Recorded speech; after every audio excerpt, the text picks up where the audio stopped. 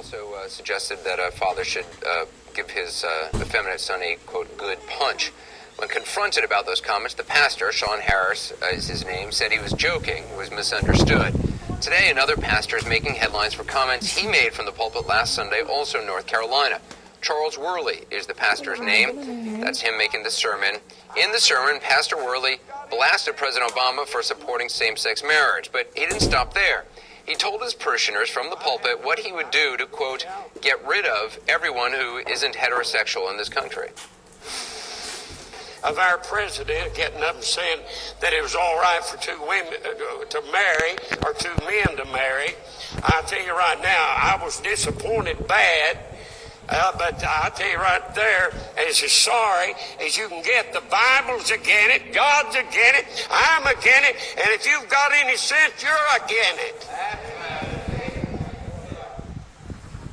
I figured a way to get rid of all the lesbians and queers, but I couldn't get it past the Congress. Built a great big large fence, 150 or 100 mile long, put all the lesbians in there, fly over and drop some food. Do the same thing with the queers and the homosexuals, and have that fence electrified till they can't get out. Feed them, and you know what? In a few years they'll die out. Do you know why they can't reproduce? He did not stop there. He went on to say this. I tell you right now, somebody said, who you going to vote for? I ain't going to vote for a baby killer and a homosexual lover. You said, did you mean to say that? You better believe I did.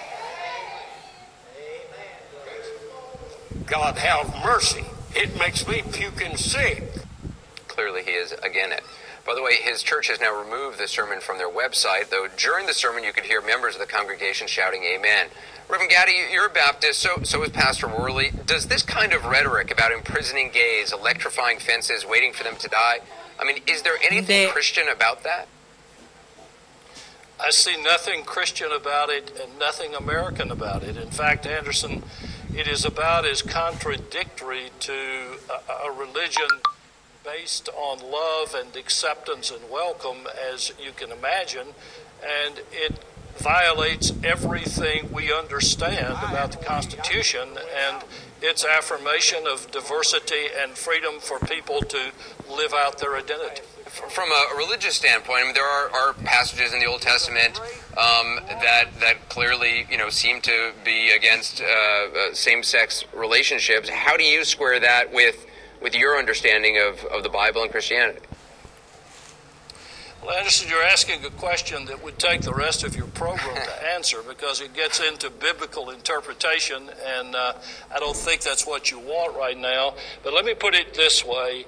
There are texts in all sacred scriptures that if you rip out of their context and let them stand alone, give out a message that is contradictory to the whole sweep of truth in the Bible.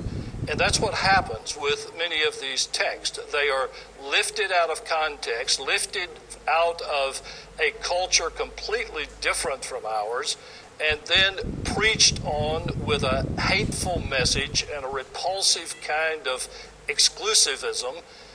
And in reality, they are a part of a book, the whole purpose of which is to reveal the love of God who wants us to love each other and not attempt to judge each other, but to show mutual respect, dignity, and worth for every individual, and to learn to get along with each other and cooperate with each other. That's also what our government is about. So in one fell swoop, this angry minister managed to discredit from his pulpit both the Constitution of the United States and the compassion that we find in the Bible. And additionally, he did a very dangerous thing by planting seeds of hatred in sick minds that in the right circumstances can act on them and do the kind of violence that has no place in our world.